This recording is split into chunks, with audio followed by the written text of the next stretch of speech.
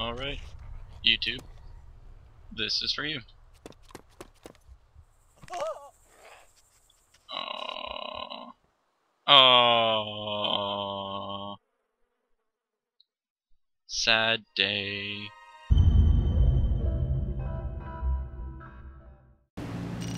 Hello, YouTube. This is SPG Trevor, also known as Nightmare. And for DayZ, this is the Lollipop Strangler. I'm bringing to you a series of disconnections, as you can see right here, so I will probably be right back, as I am going to be booted in the next few moments.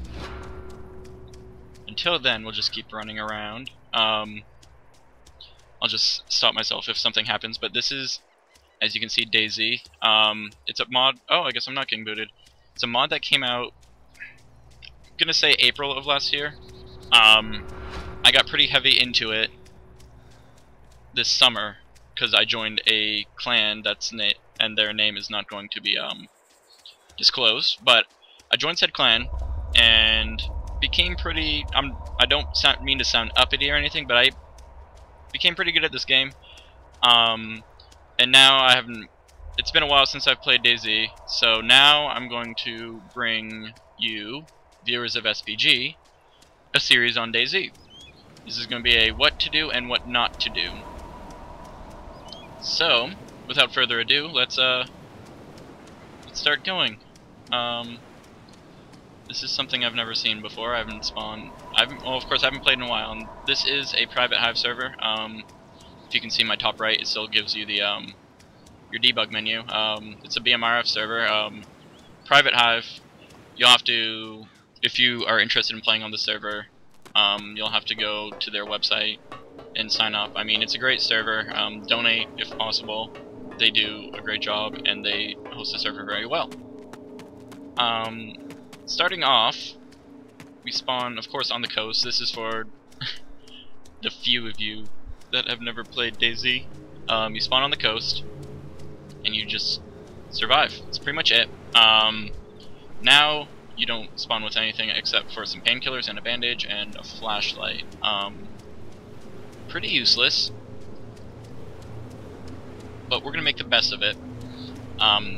Luckily, Kamenka, I don't know if this is just private hive or if this is everything, but Kamenka went through a little bit of a change.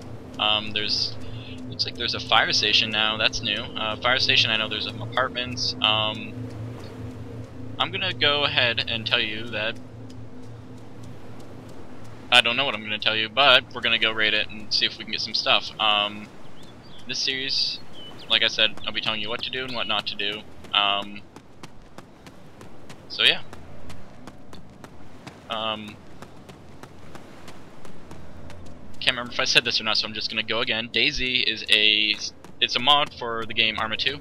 I believe you need the expansion Operation Arrowhead, which Operation Arrowhead, which includes one of the expansions. I can't remember if that's the expansion itself or not, but all you do is install that, then you install DayZ, and you can explore the wastes.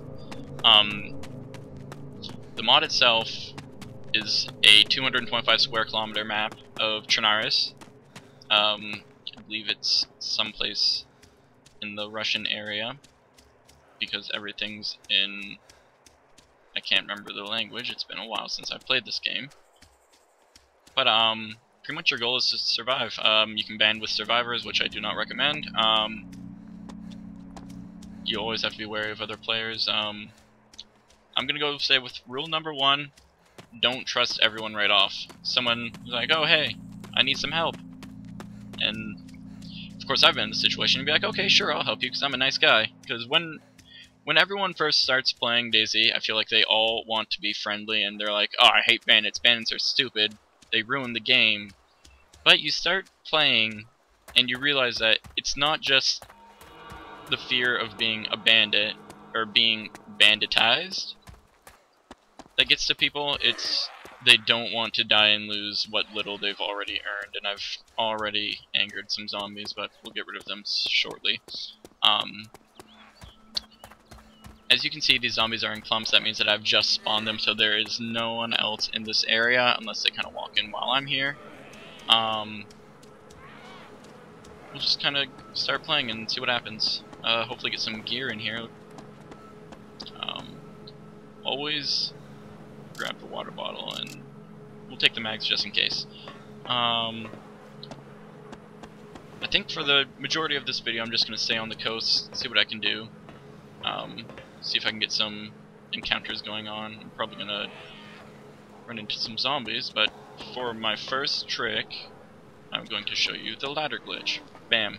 Look, right through the walls of the fire station. That is the second floor of the fire station. You just kind of climb up and go. Right. I've probably lost most of my zombies now. My cat's going to probably start meowing. You can probably hear that.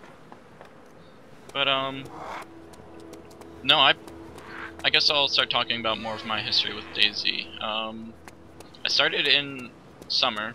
It's the beginning of the summer. I started playing this game just by myself. A friend had... Oh, shit. Oh, that was clutch. That's a really good way to get down, but don't do it as dangerously like I did. But, anyways, I started in the summer. A friend had been like, oh, you have to look at this game. It looks really cool. So I was like, alright, I'll check it out. And as soon as I watched it, I knew that I had to buy Arma. So literally 10 seconds later, I bought Arma just for this mod, and I can say that it was worth it. When I bought Arma, it was only $15, so it's kind of a steal of a deal, I guess. And I put hundreds of hours into this game. I started playing by myself, you know, adventuring, trying to meet people, and of course when I started I was like, I hate bandits, I'm not going to be a bandit. I started playing, met up with some people who were also new, because this was when the game had just, like, had started to get popular, so met up with some people that were also new to the game. We ran around for our little Makarovs and got murdered. Happened again a couple times, and I was still like, alright, I'll be a good Samaritan, I'll help people out. So I started trying helping people. I started trying meeting people, talking on Sidetrack, be like, hey, does anyone need some help? Might want to change that to direct, by the way. Kind of went from there, and yeah, I had a good time with it. Got some of my friends into it, and they loved it as well. We continued playing. They started dying out, and I started being the only one playing. So I was like, I need to find someone to play with. So I joined this clan. Gonna say 2 months into my adventures by myself. By then I'd been pretty, you know, well-rounded with this game. I knew what was going on. I've been playing for a while. I joined this clan and just had a blast. They're great people, great group of guys. If you see this, you know who you are. Ow, damn it. Yeah. Started playing with them, got into some huge encounters. It was a great time, and we played together almost every day for about 3 months, maybe, probably a little more than that. But we played that for a while, and then it kind of died down. But someone's been here because there's civilian clothing. But after that, I mean, everyone kind of died down. They kind of started doing their own thing. I got off DayZ because, you know, playing a game constantly for like 6 months can get to you. It can get kind of boring after a while. So we kind of went our different ways. They started playing more MMOs online. I can't remember what I did. But I wasn't playing DayZ, that's for sure. Kind of got back into it a couple months ago. Played again for a little bit, got back together with them, played on some new maps. It's one thing that's cool right now, they're releasing a lot of different maps. Of course they're not made by the creators, they're made just by random modders who want to make their own DayZ experience. But, kind of just happened like that. Now that the, I guess the boring information is over, I'm going to go back and continue giving some tips. most of this video is probably going to be just me running around, which kind of sucks. Tip number one, I suppose I'm going to go with not to run on the roads. Mistakes obviously can be made. I guess it's not so much as a issue as it was way back in the day when everyone started off with a pistol, but still get hit by cars. People will still find you and hurt you. It's easier to run in the tree line. I mean, as long as you have a good sense of direction and not run directly in the woods, you'll stay on the coast, you'll find your way to the major cities. Kamenka, which is where I spawned, is the town is the very southwest of the map. You always spawn on the coast, so if you spawn in Kamenka, you know to follow the road to the east, which is, so you're running, so the coast is on your right. That means you're running to the east right now. And you'll run into one of the main towns, main cities, which is Chernarus. Looks like these guys are talking about it. That's a rule. This will go back to rule number one: do not trust everyone. This is probably one of the worst things to do. I personally have done this because I became a bandit after a while. Don't talk to people about where you're going inside chat or global chat, because people will anticipate that. People will set up ambushes if they're in the city already, and they'll wait for you, which is bad news for you, unless you're good at the game. Alright, so I don't know if this is going to conclude episode 1 or not. Episode 1 is probably going to be a little bit longer because I just spawned. Probably just going to speed this up for a while and just have me run for a little bit. Yep, so I'll speed this up and I'll come back when something exciting happens or I get to the next place. Alright, had to stop the recording because I was getting 2 frames a second, which is not good. Running, I believe this is Komarovo. I know that said something different, but that's because it's in a different language, and I just aggroed some zombies, I believe, which is good. There's nothing too much exciting in this town.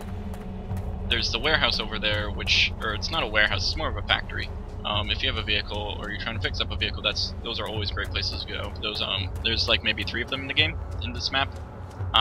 They always have 3 floors worth of equipment.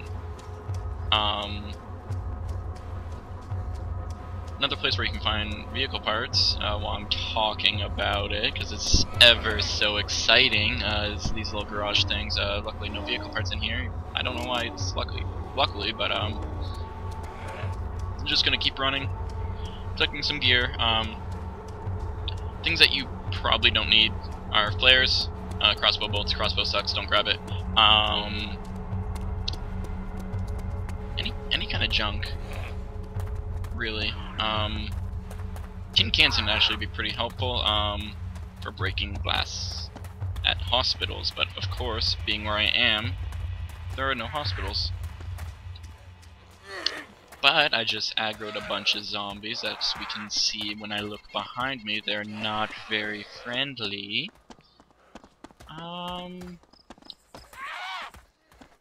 See if I can lose them in these trees. It's a good way to lose some zombies is just run through these trees right here, do some zigzags, some serpentine motions. It confuses the zombies as their brains are rotting and dead. Oh no, 3 frames a second. I don't know what I'm doing. This is hurting. Oh, 5. Oh, 1. Oh, 5. Why is my computer breaking? Oh no. Trying to look behind me. Alright, hopefully we don't go back down like we were in okay, we're good now, kind of, hopefully. But as you can see, serpentining and zigzagging. Shut up, Mork. Stop it. Serpentining can help. I had like 18 zombies, now I only have 2, and by 18 I had like 5. Yeah, these trees are really helping, and I don't know why my computer is doing this to me right now. Of course, when I'm trying to do something, it's gonna screw up and shit on me. I don't have any other programs running. This is a high-end computer. Why are you freaking out at me? Come on. Piece of shit. Okay, there we go.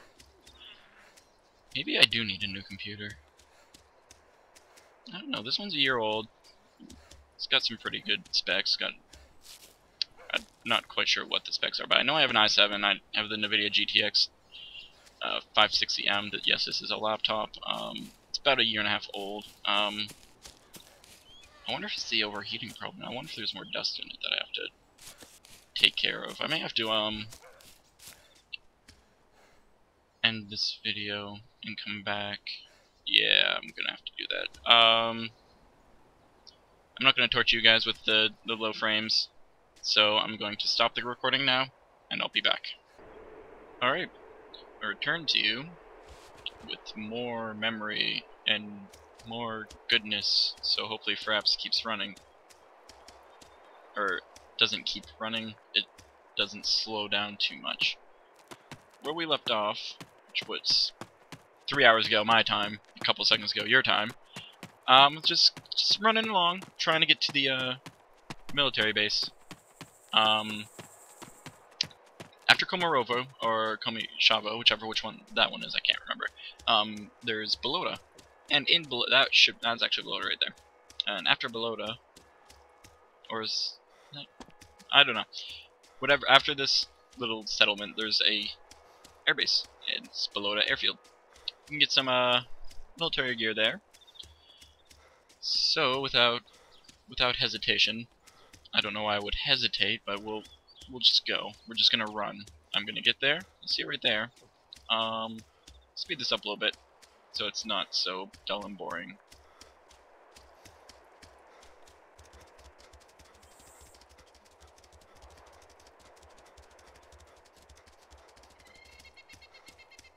Alright, I guess I'm close enough proximity for me to continue with the video now. I'm just gonna kinda run right in. Not seeing any zombie spawns. That is a good thing for me. That means that there haven't been players here recently. I'm just gonna kinda go here and raid.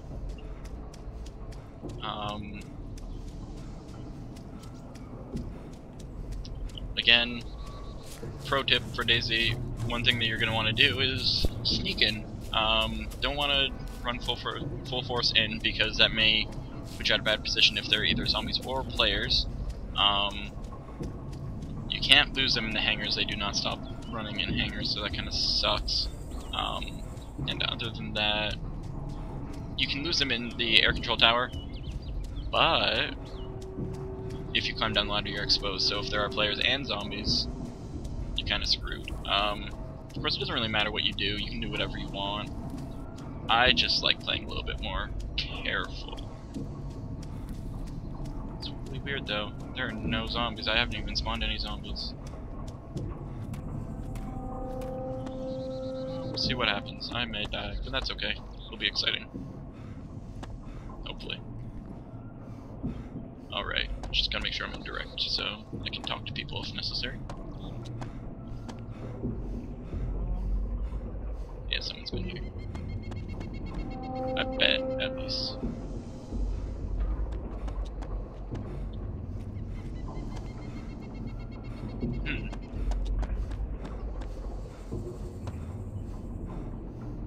There are no zombies here. That is indeed odd. Oh wow, they added more to Balota. Before, Balota just used to be these hangars. Now, there's some tents. Oh, what do we have? Oh, a DMR. I'll have some fun with this. In my clan, I was one of the snipers. So, the DMR, it's got the same, I can't remember the caliber. It's the same caliber as the M14. Takes same DMR mags. Ooh, and this is just too good. Well, for some reason, it's the preferred sniper of. I guess I'm gonna call player hunters, bandits, whatever you want to call them. It's the preferred weapon for them because it has a very, very high fire rate. It's very good range, and so on. There's also a dead body around me, if you can't hear that. Again, this is all, feels like it's all common sense, but I'm doing this for the benefit of people who are new to this game, even though that's a very rare case. We're gonna just gonna be careful, because now I have a pretty cool weapon that I really would like to keep. One thing that does kind of suck about this is I have no close range weapon except for my pistol. If I run into someone, I'm just gonna have to go full auto on them. But let's go check these out.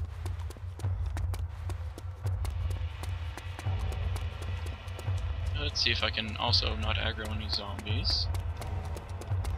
No, too late.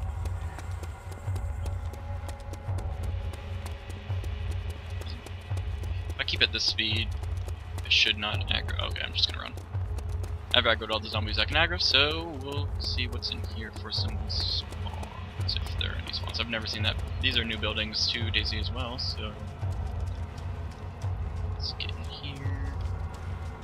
Take out pistol, reload, and we'll take out some zombies.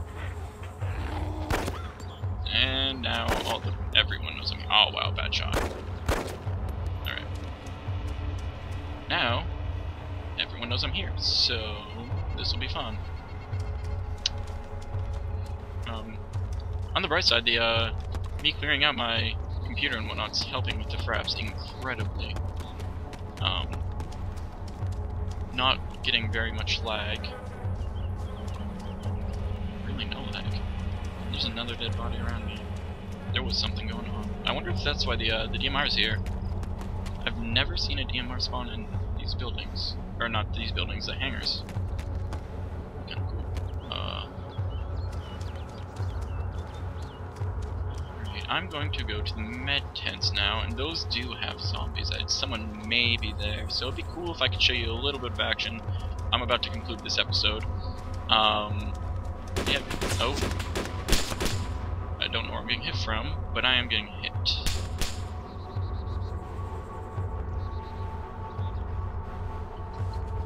See if I can get out. Alright, we are ending this episode with a bit of excitement, and I died, so that's a good endpoint for episode 1. Sound like with these stereo headphones I have no idea where he's shooting at me from, but from the sound of it, he was in the tent area. But hope you guys enjoyed. If you like what you saw, you can subscribe, you can comment, tell me what to do, tell me some things that you'd like to see, and I'll try to do my best and tell you what to do and what not to do in DayZ. I hope you guys have a great day, and farewell.